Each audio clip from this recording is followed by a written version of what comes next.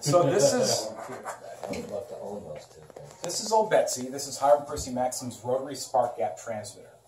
This is the transmitter he used to generate CW up until around 1928.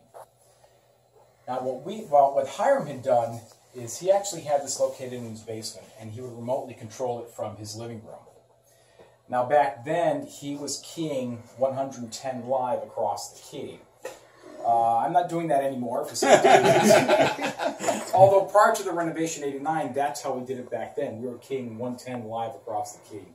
So at that time, visitors had to kind of like stay away from it. And they still do. That's why we have the polycarbonate in front.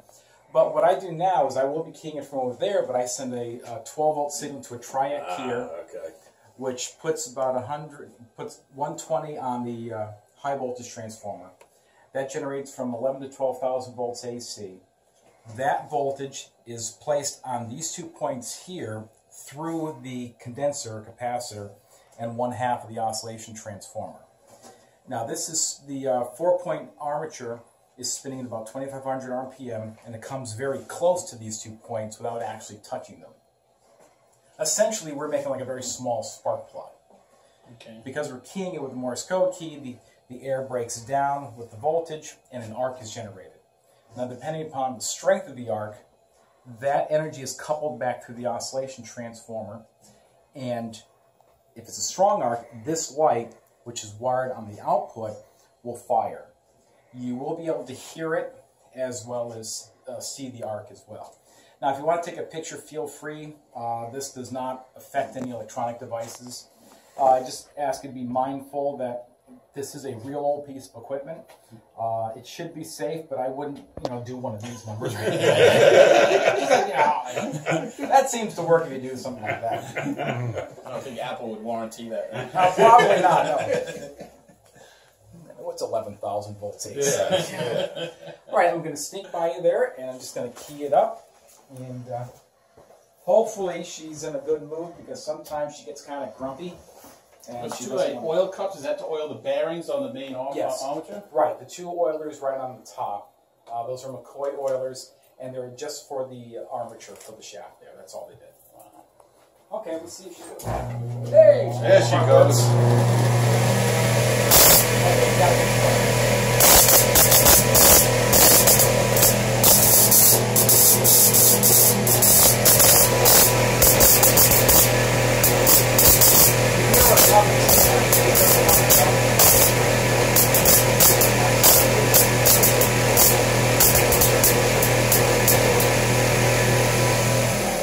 What happens is, as I'm using her and demonstrating her, the metal, which is actually kind of soft, will start to slightly deform. Yeah, that's why we don't want to get that nice clean point. Yeah, exactly. Okay. So what I normally have to do is I have to pull these things off, take them back to the lab, and regrind them, and to put a semi-point on them. Those are not the original either. The actual ones that Hiram used were full copper threaded rod. I still have those, but I replaced them with just regular steel, threaded steel, and so it kind of mushes up pretty quick after a couple of shots. Also in this room, this desk was Hiram Percy Maxim's desk. Nice. Yes, this desk was used by That's Hiram the Percy actual Maxim. operating position. Well, no, this was a desk that he had given. Oh, okay. We don't have any pictures of him sitting at this, unfortunately.